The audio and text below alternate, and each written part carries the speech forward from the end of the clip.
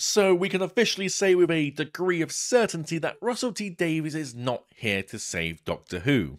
Can you sense my sarcasm? Well, this is ultimately because apparently Davros is an ableist.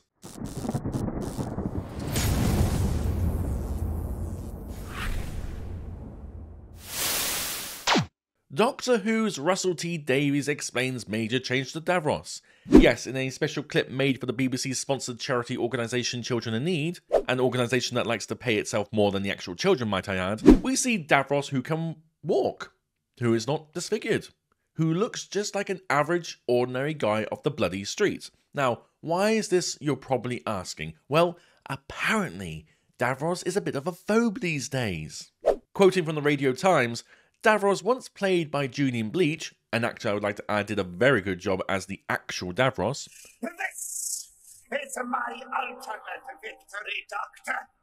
The destruction of reality itself! Looked different to how viewers might remember him, and while fans might have assumed that simply because this particular scene was set prior to the accident that left the character scarred and reliant on his support unit, which would make sense and I would approve of, Doctor Who showrunner Russell T Davies has explained that there was more to it than that. Yeah, ready for it, guys? Here it is. Davies said, "We had long conversations about bringing Davros back because he's a fantastic character, but time and society and culture and taste has moved on. Why don't you just throw the buzzword modern audience in there and be done, you hack?" Anyway, he continues. "And there's a problem with the Davros of old in that he's a wheelchair user who is evil, and I had problems with that, and a lot of us on the production team had problems with that, of associating disability with evil, and trust me, there's a long tradition of this." Oh, piss off! Yes, so Davros is now problematic because he uses a wheelchair and is bad. The fact I have to be the one to point out that evil can take many forms and appearances is only the tip of the iceberg for what astonishes me with this. But if you want a Doctor Who perspective, okay, well, here you go. Davros was in that chair originally because of an accident, yes, but he stayed in it because he was artificially extending his life, and that has repercussions. And the visible repercussions were shown to the audience in the form of him becoming less of an ordinary man and more machine, with an inability to move or see naturally. Furthermore, the wheelchair is what gave him the idea for the Daleks' movability in the first place. Are you fucking retarded?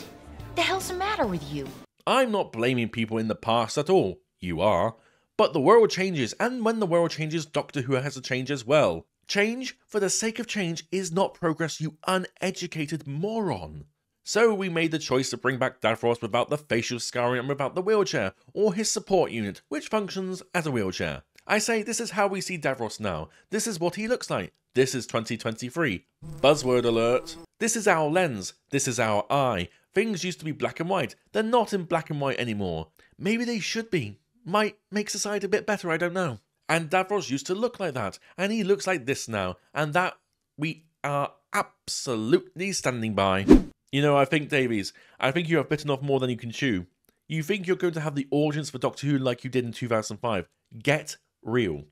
You're a woke, insignificant has-been whose obsession with protecting the BBC and their precious license fee will ultimately destroy the legacy for which you refounded Doctor Who on in those early years of its revival. I should add, he apparently also chose to air this clip on Children in Need as it is, and I quote, "A night where issues of disability or otherness being excluded from society come right to the front of the conversation." No. The charity states its vision is that all children and young people in the UK have a safe, happy and secure childhood and the chance to fulfil their potential. Children are not politically inclined unless raised and forced to do so, Davies. They don't go, "Ooh, disabled person on screen, who's bad? That must mean all disabled people are bad." Shut up. Luckily, I am not alone in thinking this decision is batshit crazy, as there are certain Twitter users who caught my eye for their forthright honesty and, in one case, hilarity. From Ian Levine, "Speaking out as a disabled man in a wheelchair, I am highly offended by Russell T Davies' claim to change Davros to no longer being in a wheelchair, for fear of offending people like me. What the hell comes next? Changing a Dalek for fear of offending a salt shaker? World gone mad." Have to agree with that. From Problem Being, Talk to my friend Daniel, aka Scottish Davros. Davros was what got him into Doctor Who, and now he is utterly, utterly heartbroken. And I definitely feel for him. It's absolute travesty what Davies is doing. And finally from Chris Knight. I suppose if Russell T Davies is going to ruin Davros on account that he's unfairly in a wheelchair, then he would probably get rid of Darth Vader's breathing on account that he's unfair to asthmatics. Davies is destroying a very classic bad guy, and that is the point of this. He's destroying rather than creating. You're a moron. You're a woke moron. I will probably be one of the only few who review all 3 episodes of your 60th anniversary special of Woke Who. By the time episode 1 finishes, you will see a decent drop in audience retention. That's my prediction. By episode 2, from what I understand it includes, because I do know some things that's going to be in it, you'll see a significant audience drop. And you know what? You deserve it. May this usher the end of the bastardization of a once great TV series and help end the repressive BBC regime and its disgusting licence fee.